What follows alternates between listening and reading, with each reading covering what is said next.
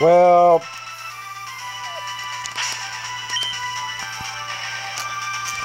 I don't know where we are exactly, but I know we're on the way to the next part.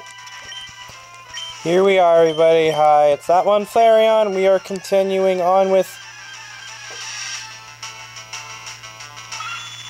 level 50 Pokemon again. That make it so my max repels don't work very well. And are basically worthless. I don't like that factoid.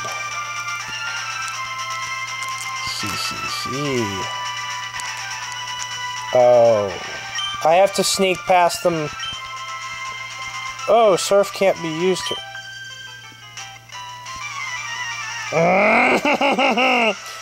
It's literally just for a trainer battle. The way to actually go is that way.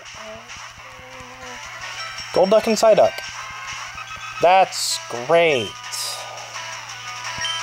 Excellent. Water types.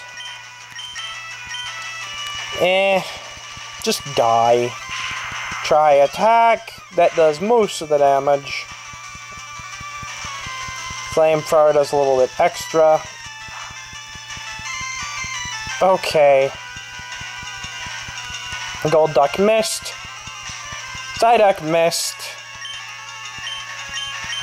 And ironically, that was really easy. So this is really easy. Try attack could probably remove the Psyduck. Yup, there we go. And Susie Star will finish up the Golduck. That's kind of funny. That was easy for double water type against my fire types. Against my fire type and flying type. Oh well. Let's continue onwards. Good job, K-Bird. Good job, Susie Star. Let's do this. Let's do this. Leroy. Look away.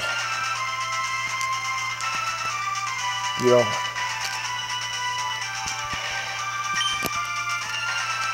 Yes. Seavault Canyon. Marowak. Level 52! Dang, I can make my own new team with some of the stuff I'm seeing here. I'm not gonna because... Oh,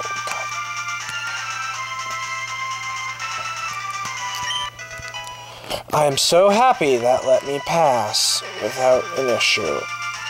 Now, let's see. There's a cave here. What's this? Tanobi Key. Oh, no, it's a strength puzzle. And this is not a nice strength puzzle. This is a bad strength puzzle.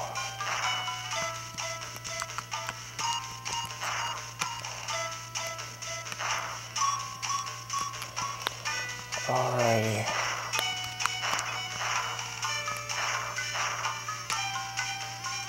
Oh. Let's go back out, enter again, and this is a puzzle for... This is a different kind of puzzle. Okay. I have to figure out... Let's do this. Alrighty.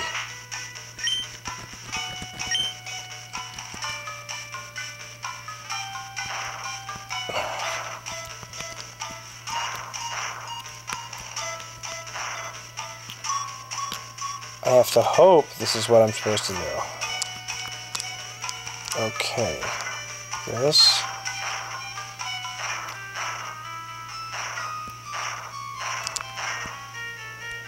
That's not right. Oh my god! I need to move every rock! Oh, how do I do that? Like, legitimately, how do I do this? Okay. Oh wait, I can walk on these spots, can't I? Okay, that makes it a lot easier.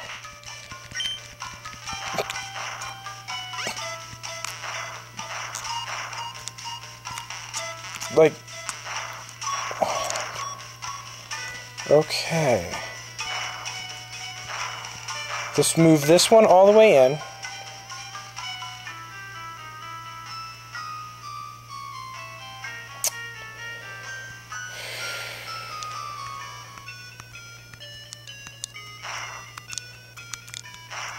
let's move this here.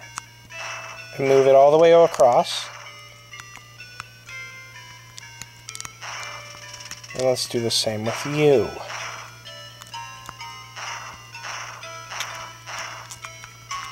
Okay, this better give me a really good reward, because this is legitimately a good puzzle. And doink, doink.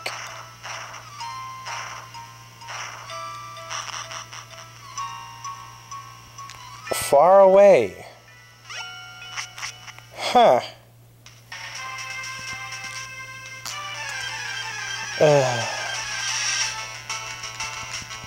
And seriously, I have no idea what that did. All I know is that it did something somewhere far away. Which hopefully, by far away, they mean somewhere on this island. Perhaps farther along in this. Oh, God, dang it. Like, legitimately, if I don't figure out in this recording session what that did, I will look it up to see what the frick that did, because I don't remember that at all. Susie Star used flamethrower on this level 48 sand slash.